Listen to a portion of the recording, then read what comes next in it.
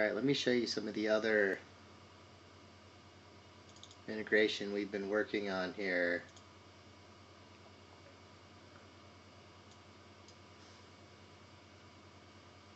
So you'll notice I have this Hue Lights button, and that means it was able to successfully use the custom Hue Lights library we made for this purpose, which is a good sign.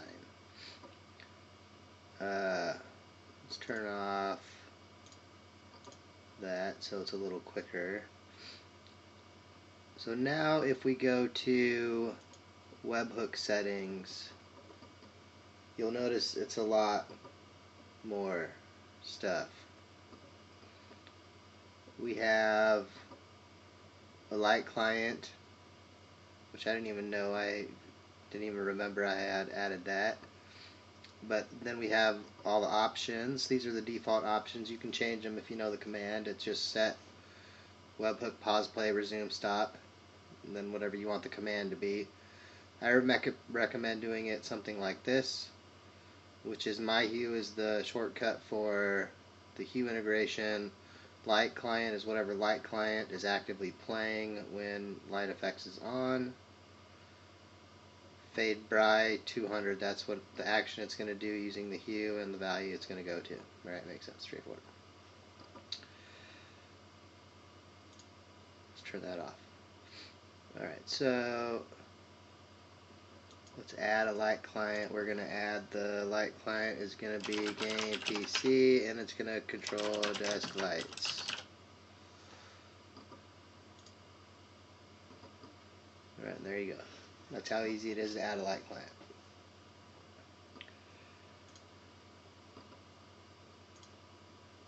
Alright, and so here's the lights. You can do on, off, set color. You can do it instant or fade. Control groups if you have groups built. That's how you switch back and forth, is between lights and groups. Instant and fade.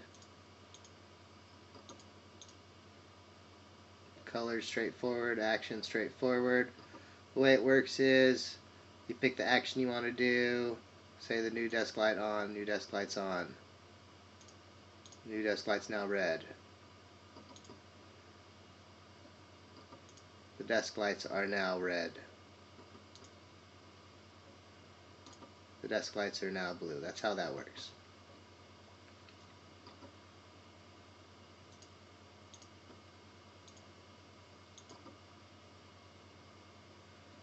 So,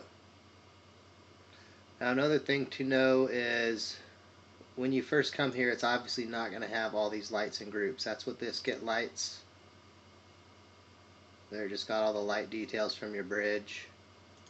Get groups. It just got all the group details from your bridge. That's how that works. You hit that, populates the lights and the groups so that you can easily make use of the other actions. So that's the hue integration, and it's a two-part action. There's the hue lights controls, and then you also have the webhook light effects. Alright, so you can turn that on and off. You can see what happens on pause, play, stop, and resume. What light client and light group or light is going to react in this way. So that's how that works. It's all built into TBN-Plex to be as easy as it can be for you. Anyway, there you go. Thanks for watching.